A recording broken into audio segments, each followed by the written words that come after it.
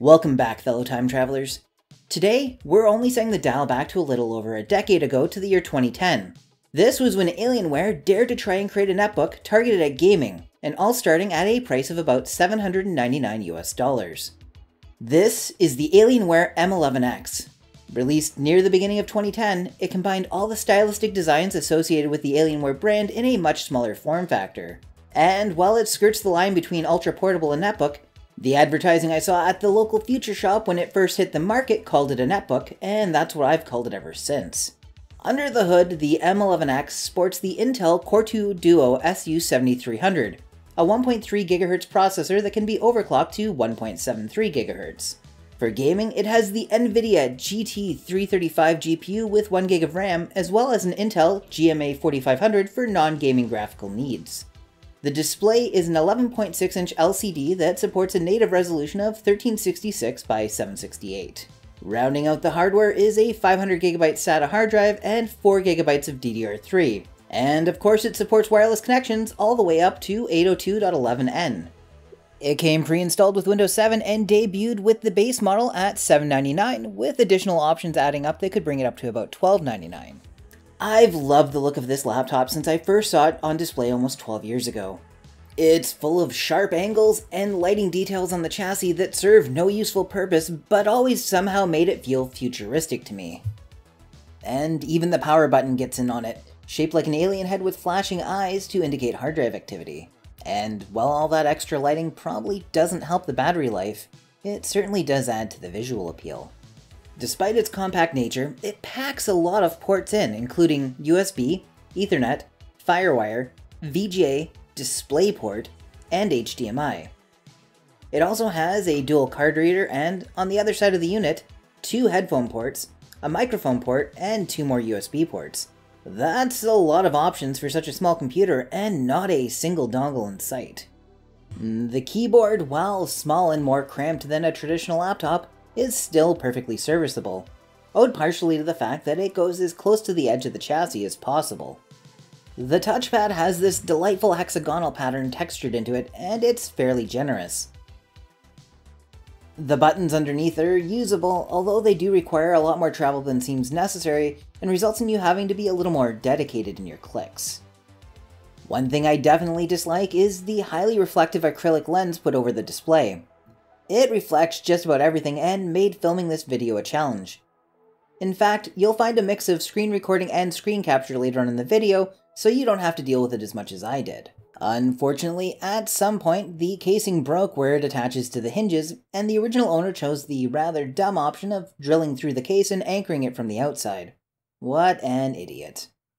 I bought this unit brand new as an open box machine near the end of 2010 from a local Future Shop and used it as my primary laptop for years. I always intended to give it some upgrades, but by the time I finally had some money to do so, it was time to move on to a new laptop instead.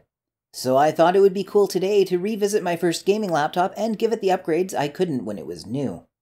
A fresh boot of the machine with the original hardware results in a startup time that's well over 2 minutes before you can actually start using it, and I think we can speed that up quite a bit.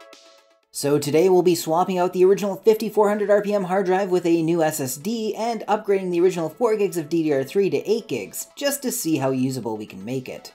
Unfortunately, we won't be able to do anything with the original Core 2 Duo processor at the core of this machine, a chip that was already 2 years out of date when this laptop hit the market. Even so, I can't wait to see what it can still handle. So let's get it pulled apart and get those new components installed.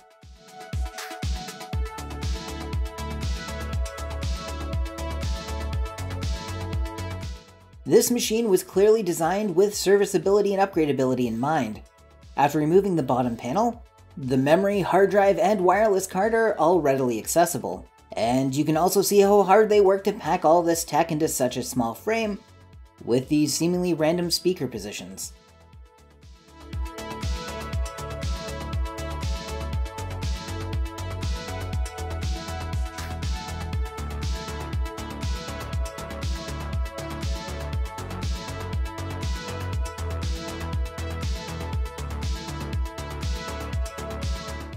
And with the new hard drive and RAM installed, let's see if it still turns on.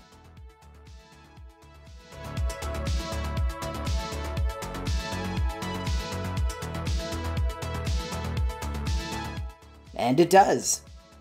Taking a look at the BIOS, it looks like the new RAM and hard drive are all visible. Of course, it's not going to do much without an operating system, so let's get a fresh install of Windows 7 installed in it from a USB stick.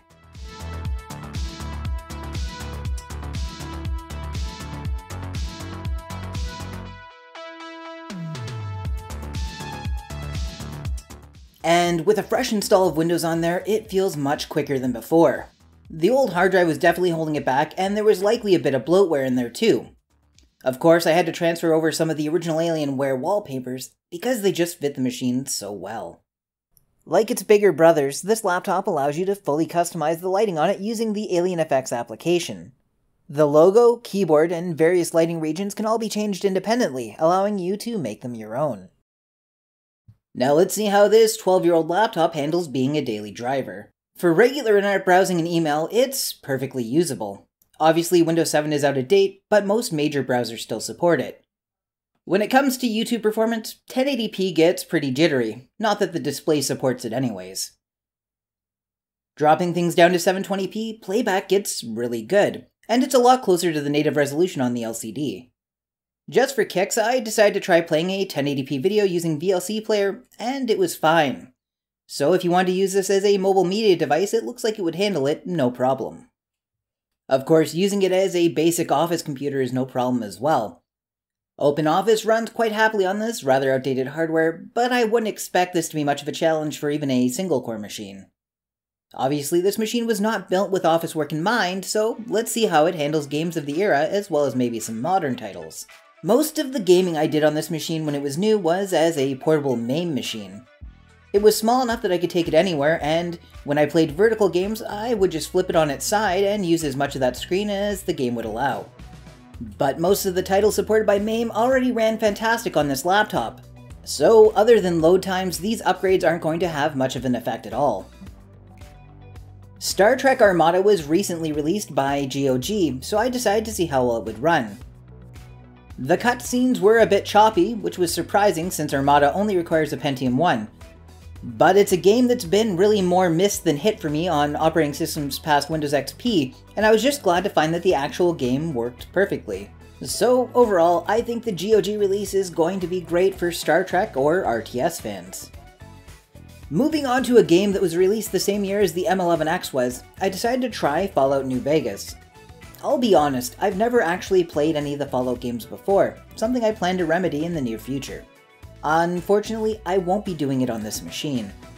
If it was all I had at the time, I probably would have tried to deal with the subpar frame rates, but as it stands, the experience here is not great. This is the version of the game that was released on Steam, so I'm not sure if it's been modified from the original version. But as it stands, the gameplay experience is pretty rough. Since an FPS from 2010 was a bit of a bust, I thought I'd try one that I played the hell out of back in 2008, Left 4 Dead. It ran absolutely fine on widescreen default settings, usually staying between 50 and 60 frames per second.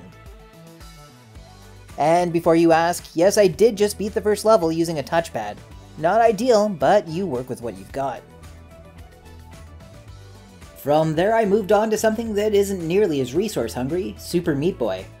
I didn't expect this title to give the M11X any issues, and as expected, it played flawlessly. That means there's no lag or choppiness for me to blame my lack of talent on, but I'll probably blame the controller anyways. Moving forward to a game that was released in 2012 but has seen plenty of updates since, I wondered if Counter-Strike Global Offensive might run well on this for some casual fragging. But, unsurprisingly, the frame rate stayed well in the low double digits, even often dropping into single digits from time to time. I was still able to pull off some kills, but only because the bot AI is terrible. Don't Starve Together is a game my friends and I have been revisiting on weekends over the past few weeks, and the M11X runs it just fine. There were small occasional stutters, but if you had a friend over and wanted to start up a match, this would definitely work in a pinch. And now the big question on everyone's mind. Does it run Minecraft? And the answer is, sort of. If you install an older version of Minecraft like 1.11.2 from back in December of 2016, you'll get a pretty passable experience with the default settings. There are occasional stutters and lag, but on the whole, you'd likely be able to keep yourself alive in survival mode.